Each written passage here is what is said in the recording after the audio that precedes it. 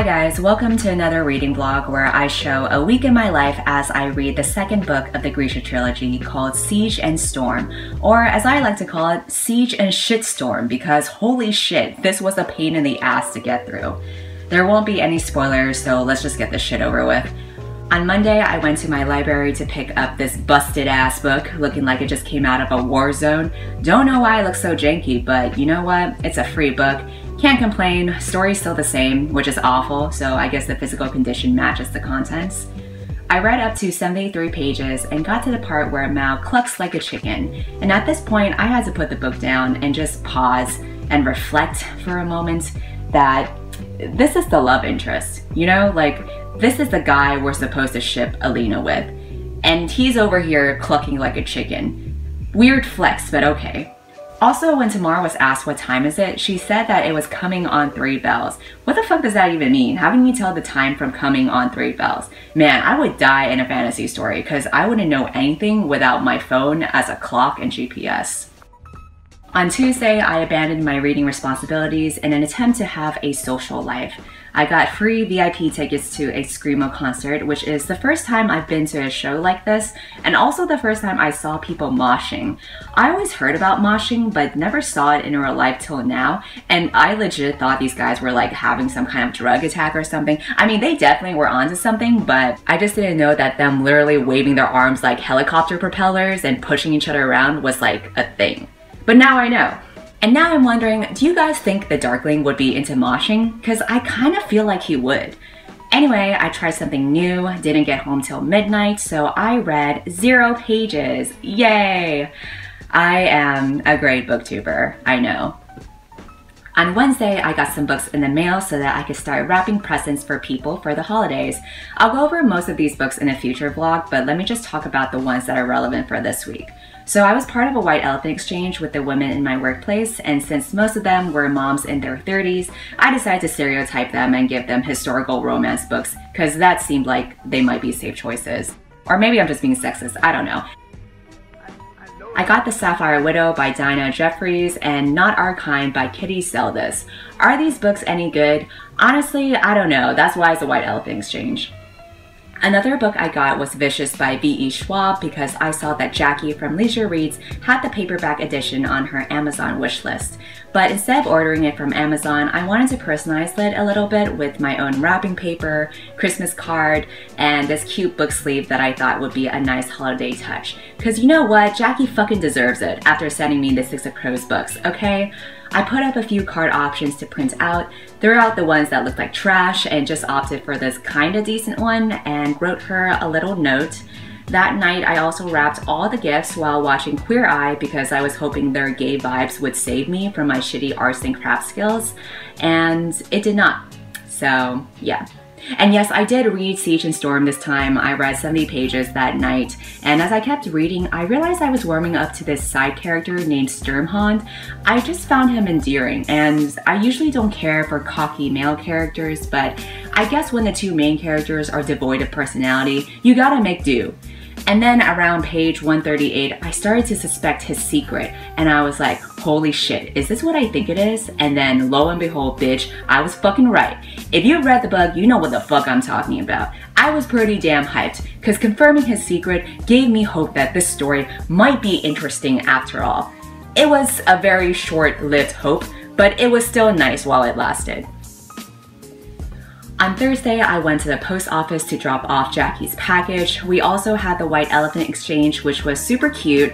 The person who picked out my gift is actually a very avid reader, so thank God for that working out. The office had a Grinch-themed lunch on this day because we like to do cutesy shit like that. I ate so much of it that I had to retreat to my secret room in the office for napping, and I know some of my coworkers watch my videos, so hello, now you see what I actually do in the office all day.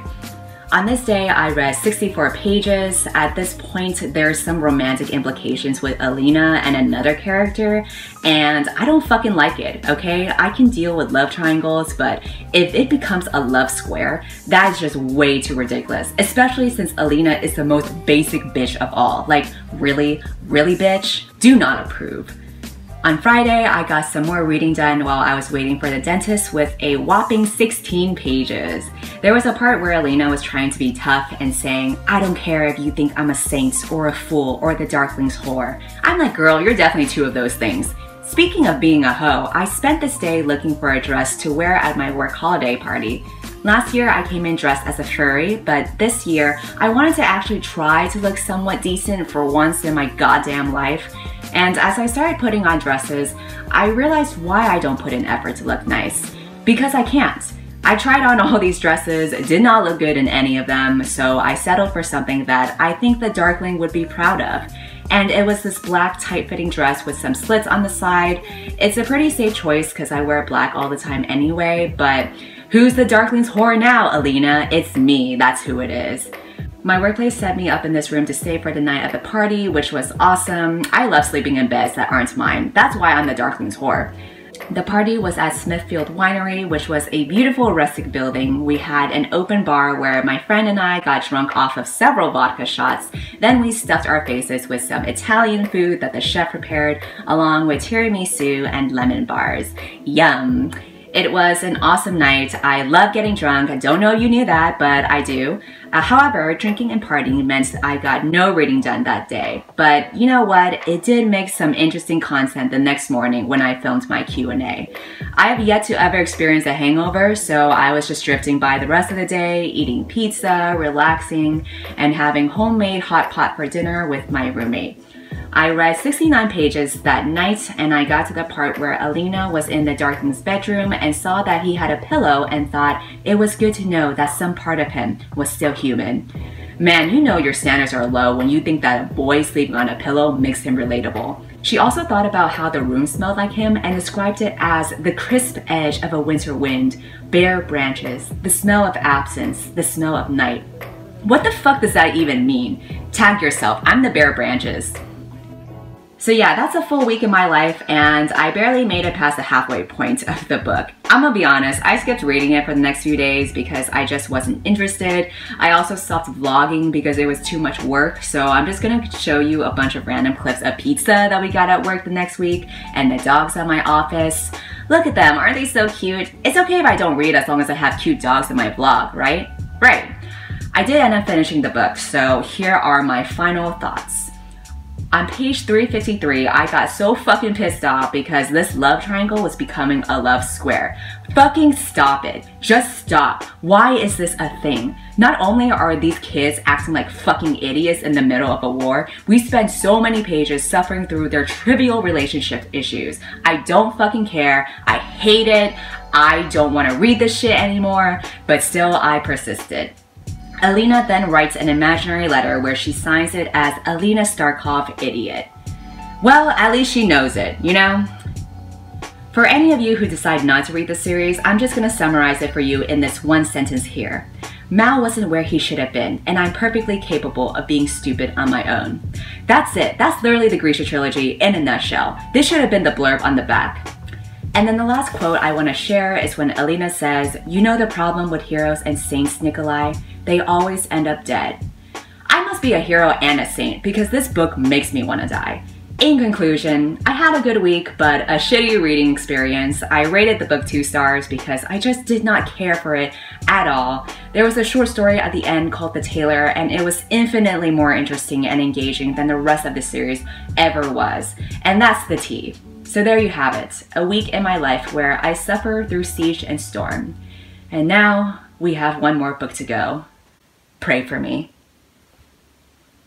Hey guys, thanks for watching this vlog if you have made it this far. I just wanted to take some time out to shout out a few booktubers because I'm doing this thing where for every 1,000 subscribers that I get, I will shout out another booktuber who has less than 1,000 subscribers. And to go along with the theme of this vlog, which is that Alina is a dumb bitch who only cares about boys instead of the war going on, I will shout out male booktubers specifically. So the first booktuber that I want to shout out is Average Joe Reads. He started about 6 months ago around the same time as me, and he has been regularly posting fun content ever since then. Most notably, if you are a Harry Potter fan, he does a lot of Wizarding Wednesday videos, which I think are pretty cool. He's also a K-pop fan, so he made a really unique video where he pitted book characters versus K-pop stars against each other. So yeah, he has a lot of unique content. If you are into Harry Potter or K-pop, I would say check him out. Then the second booktuber that I want to shout out is RK Gold. He covers a lot of books as well as some of his writing because he is also an author, and he does a lot of vlogs outside of booktube as well. My favorite video from him so far is the one where his dogs are discussing a series of unfortunate events. It's just really cute and funny, and I think it's a testament to his casual sense of humor. And the last booktuber that I want to shout out is Salvatore Novels,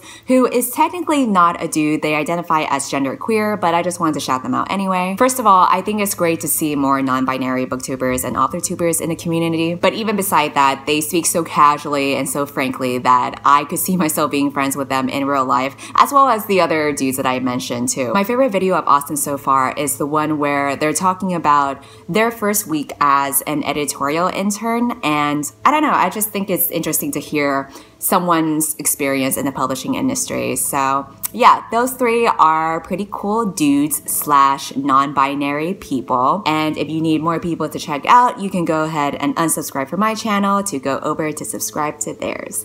And that's pretty much it for this vlog. Thanks for watching. Bye.